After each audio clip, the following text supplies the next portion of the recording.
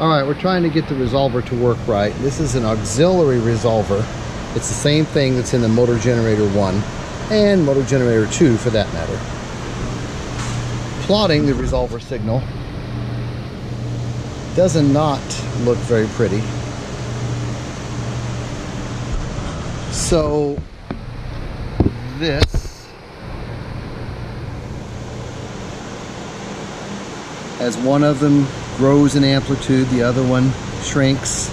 For a moment they're in phase.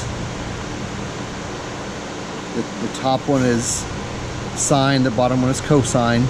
And look,